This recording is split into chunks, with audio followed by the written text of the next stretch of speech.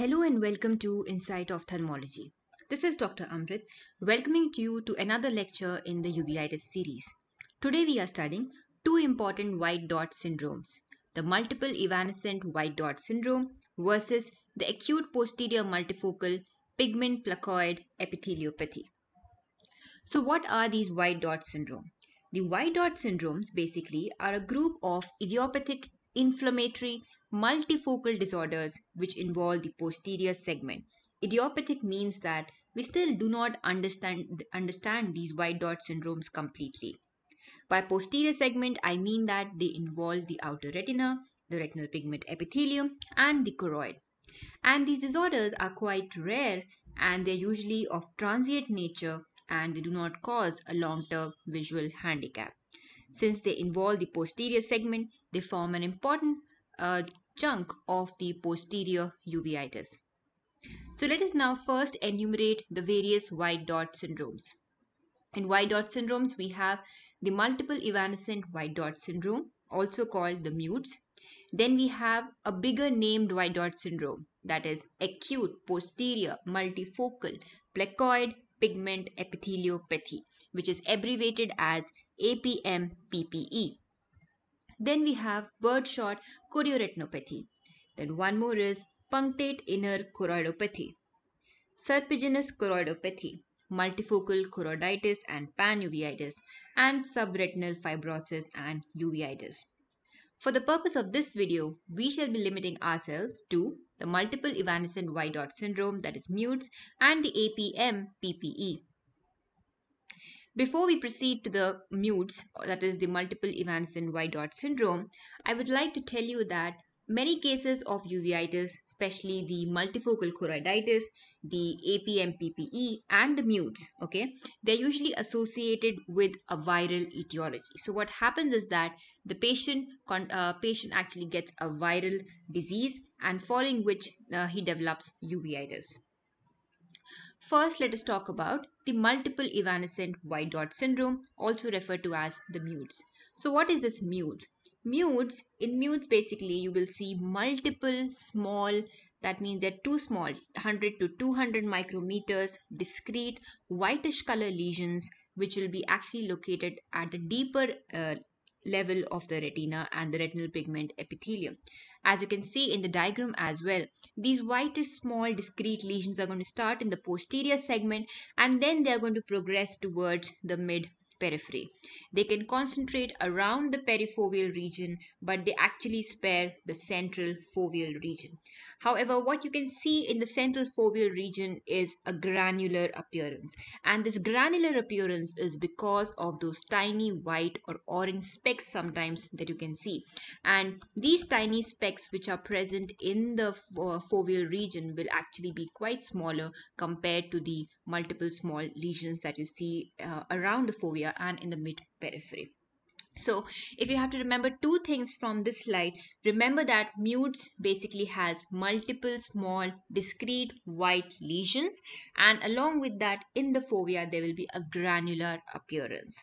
So let us see this fundus picture. Here you can see these whitish color lesions, right?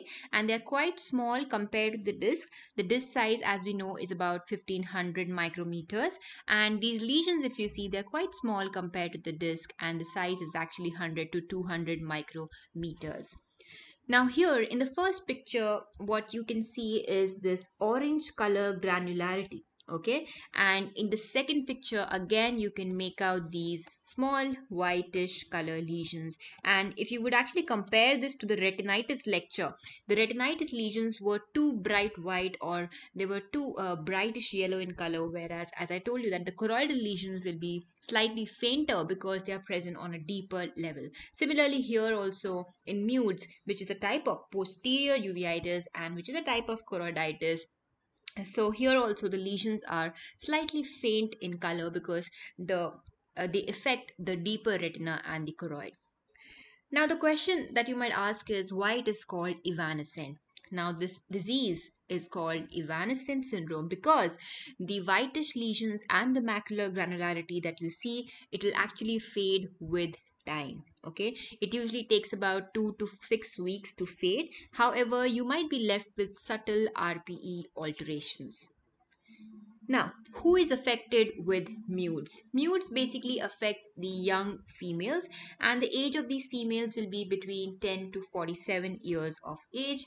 And usually, there's an association with myopic females, and the patient is going to come with acute, painless, unilateral blurring of vision. And this blurring will be of 6 by 9 to 6 by 60, and sometimes they will also complain about photopsias.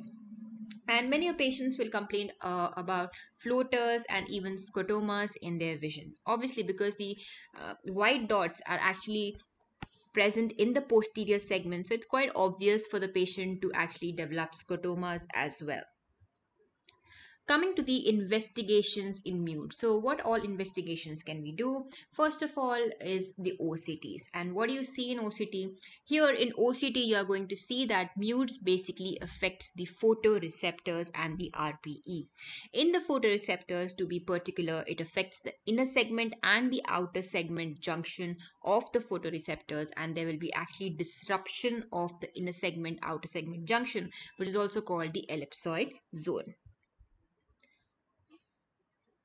Now, in this OCT, you can actually make out that ISOS disruption. So, look at the part of the outer retina within these circles. Okay, so you can make out that the the ISOS junction actually is present till here, and then there's actually a deficiency in this region.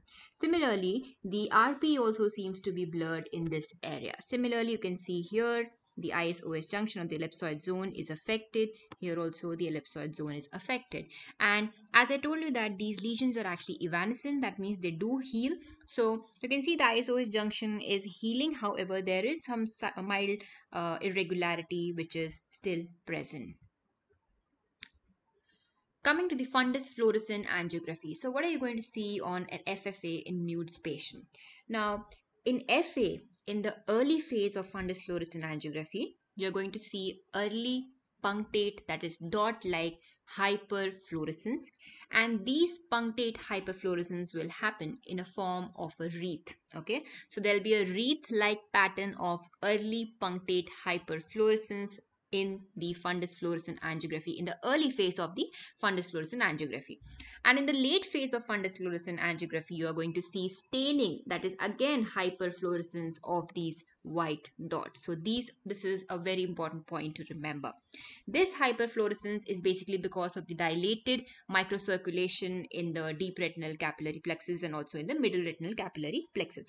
Sometimes obviously you can also see some amount of optic nerve staining and the retinal vascular sheathing.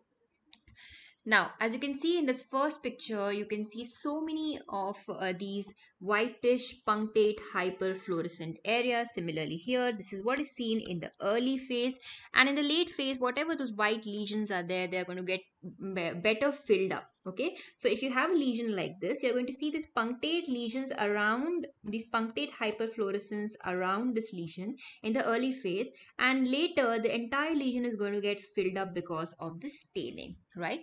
So what is this wreath sign? Wreath sign is nothing but this punctate hyperfluorescence. If you see, it is actually concentrated around the boundary of that dot lesion, white dot lesion, in a form of this wreath.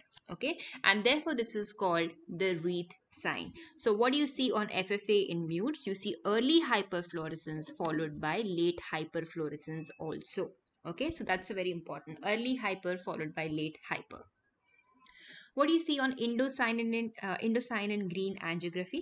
As you know that the ICG basically tells you regarding the choroidal circulation, and since the choroiditis or since this white dot syndromes are also a disease of the choroid, some amount of choroidal circulation is going to get affected, the choroid is going to get affected, and therefore you will not see a good senescence in case of ICGA in MEWDS. So in ICGA, you're going to see this hyposenescent spots, okay, and sometimes these will be much more numerous than what you actually see on the clinical fundus examination. What about the fundus autofluorescence? Now, the fundus autofluorescence basically tells you about the RPE health. Okay, we know that the RPE basically consists of the lipofuscin pigment, which is basically responsible for this autofluorescence. And what happens is whenever the RPE is unhealthy or sick, the pigments are going to increase in their number. Okay, and as the pigments increase, the autofluorescence will also increase, and therefore in choroiditis or in active lesions of MEWDS also, you will have hyper autofluorescence corresponding to the macular lesions which are visible during the active inflammation. So sometimes what happens is that you know the patient has MEWDS, but you don't actually find the lesions. What you see in that patient is only mild amount of foveal granularity. So in those cases, you can actually use this fundus autofluorescence to find out if there's any activity, subclinical activity present in these patients. Again, this picture actually shows you that these are the lesions which are present, and these are, if you do an autofluorescence, the lesions become quite more prominent because of the autofluorescence pattern. Now, these two pictures are actually a contrast between ICGA and the fundus autofluorescence. As I told you that on ICGA, the lesions are going to look black in color because of the hypocynescence, whereas on fundus autofluorescence, the same lesion is going to look darker, it is going to look hyper autofluorescence. What about the visual fields? If you do visual fields in these patients, the blind spot will commonly be enlarged because these lesions can actually be concentrated around the optic disc as well. And about ERG, we know that the A wave in the ERG is actually coming from the RPE and the outer retina, and particularly the photoreceptors.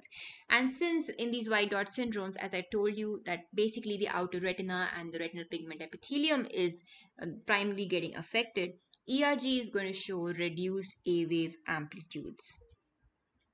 What about the treatment of MEWDS? As I told you that it's basically a self-limiting disorder.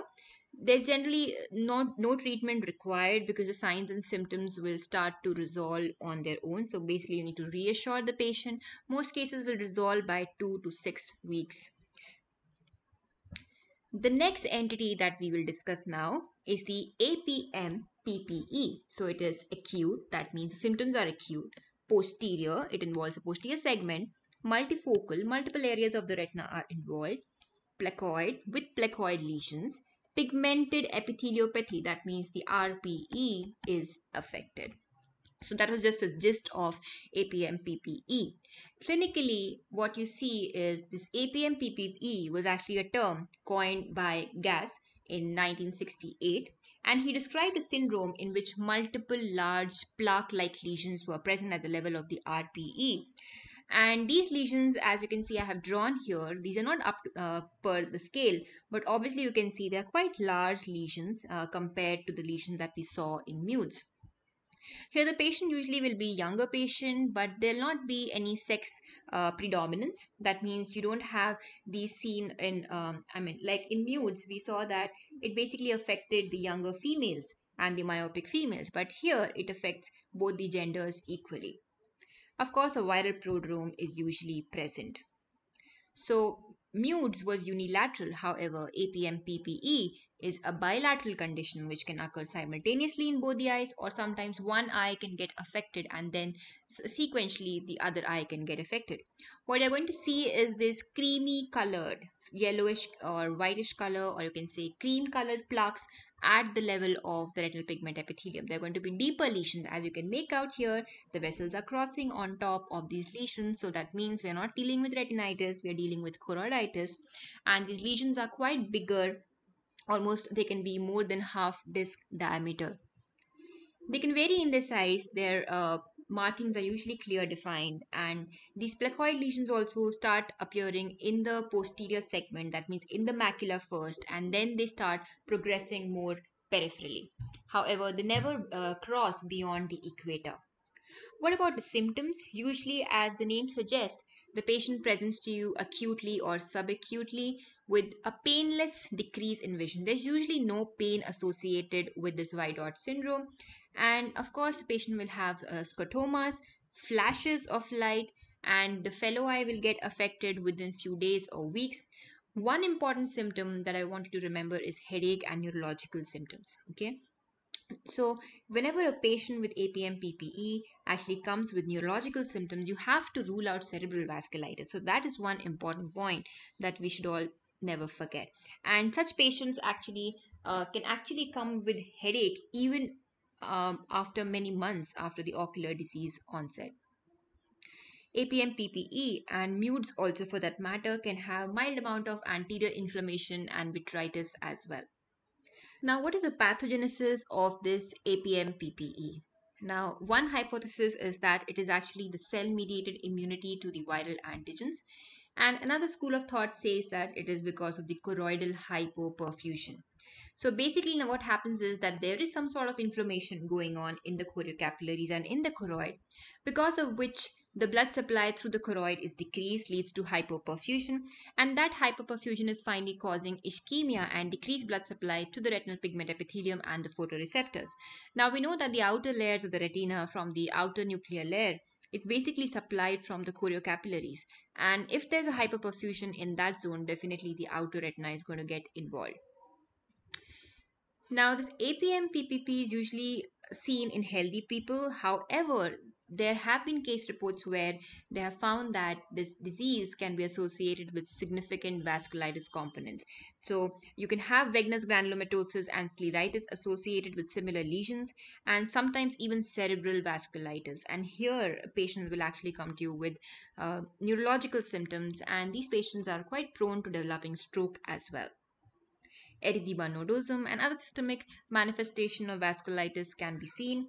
And there are two diseases that you should always rule out before you actually make a diagnosis of APMPPP, and these are the sarcoidosis and tuberculosis, because the lesions of sarcoid and tuberculosis are quite similar to that of this APMPP. Coming to other associations, HLA-B7 and HLA-DR2. These are two important associations which are found. Coming to resolution, do they resolve? Yes, the fundus lesion do resolve, they lose their creamy color. But what happens is at one particular time frame, you can actually see both the lesions. You can see new lesions coming up and the old lesions resolving. And when the old lesions resolve, they actually leave some amount of residual RP, stippling or mottling, and sometimes even depigmentation. However, there is a subset of patients where the symptoms can actually recur, and there are some 25% of the patients where the visual recovery is actually limited, and that's because the RP and the photoreceptor damage here is much more compared to what we see in MEWDS, and therefore the visual recovery is limited. How do we investigate for this disease? So always make sure that the alternative diagnoses have been excluded. Then we go for the macular OCT. We can do an FFA, an ICG, a fundus autofluorescence, and in certain selected patients with neurological symptoms, we have to go for CNS imaging and even for lumbar puncture for the CSF analysis. And usually, what we find in suspected cases of cerebral vasculitis is we will find this multifocal white lesions on MRI and CSF pleocytosis. Let us now see what do we find on OCT in case of APM-PPE. In the acute phase, you are going to see hyperreflectivity in the outer layers of the retina, right? Since the choriocapillaries are actually there's hypoperfusion in the outer layer of retina because of the inflammation of the choriocapillaries, and therefore you're going to see the outer layers are going to get affected. So in particular, it is the outer nuclear layer and the layers outer to that. However, sometimes you will actually find these intraretinal fluid and subretinal fluid, which are basically atypical OCT findings, which are not seen commonly. So here, as you can see, there's the hyperreflectivity. As you can see, these are marked with this yellow color arrows. And here you can see not just the, this one is the outer nuclear layer. So all the layers external to the outer nuclear layer are actually affected by this hyperreflectivity, which is nothing but it is multifocal disruptions of the ISOS junction, ellipsoid zone, external limiting membrane, and the RPE as well. These similarly in this OCT picture also you can see the hyperreflectivity and also some sort of attenuation you can see in these layers, okay, within the circles. Now this picture here actually shows you the atypical case of APM-PPE, where you can see the subretinal fluid, there's intraretinal fluid. This can actually resemble a VKH syndrome as well. Now, what do you see on an FFA, that is fundus fluorescent angiography? Here, what will happen in the acute phase is that those active cream colored lesions, the placoid lesions, they are actually going to block the underlying choroidal fluorescence in the early phases of the angiogram. And therefore, in the early phases of angiogram, you will see hypofluorescence. And then the lesions are going to get filled up because of staining, and therefore there will be hyperfluorescence, right? So here, in contrast to the MEWDS, you're going to see hypo first followed by hyperfluorescence. And of course, later on the RPE will get atrophied, so you're going to see hyperfluorescence because of the window defect or the transmission defect through the atrophy of the RPE. So here you can see that in the first picture there are these hypofluorescent patches, okay, which are nothing but the lesions when they are blocking the underlying choroidal fluorescence, and later on the same lesions are getting filled up and there is hyperfluorescence. Again, in this first picture, you can see these placoid lesions and you can see the early hypofluorescence on FFA. Similarly, here the placoid lesions are corresponding to the hypofluorescence in the early phase of the FFA because of the blocking of the choroidal fluorescence. On ICGA, obviously, as I told you, in choroiditis, it is the choroid which gets affected, so you will see hypocynoscent lesions. Now, this table actually differentiates between the APMPPE and MEWDS based on FA and OCT. In FA, I told you that in APMPPE, you see early hypofluorescence and late hyperfluorescence. Okay, that's because of staining. And later on, you will see the window defects. Whereas in MEWDS, you will see early hyper and also late hyperfluorescence. And the early hyperfluorescence will be actually in the form of a wreath. In OCT in APM PPE, you're going to see hyperreflective area above the level of RPE, and with disruption of the external limiting membrane, ellipsoid zone, and all of this is going to correspond to the placoid lesion. And very rarely you're going to see subretinal and intraretinal fluid. Whereas in MEWDS, the irregularity is focal irregularity. It is not as extensive as that of the APM PPE. Now, this picture actually summarizes all the investigations. So, this is from ResearchGate. You can see in the first picture, you can see this nice placoid lesions. These placoid lesions, again, in the second picture, in the indocyanine in green, you can see how hypocynoscent they look like. And the third and the fourth picture, the C and D, are actually the octa images, right? So, as I told you, some sort of hypoperfusion actually happens in the chorocapillary levels in this APMPPE. So in the octa slab on the chorocapillary slab, you can actually see this hypoperfusion. Okay. Now, in the fundus autofluorescence, again, because it's an active disease, the RP is unhealthy or sick, there's more amount of lipofuscin, so there's more amount of fundus autofluorescence. Coming to treatment, treatment is usually not required. However, if the person is too symptomatic, you can consider giving steroids, especially to those who have macular involvement. And for patients who have cerebral vasculitis or who have neurological symptoms, they should be investigated properly. And usually, steroids and severe, or what do you say, extensive immunosuppression is usually needed for such patients. So that's all for today. Thank you and have a nice day.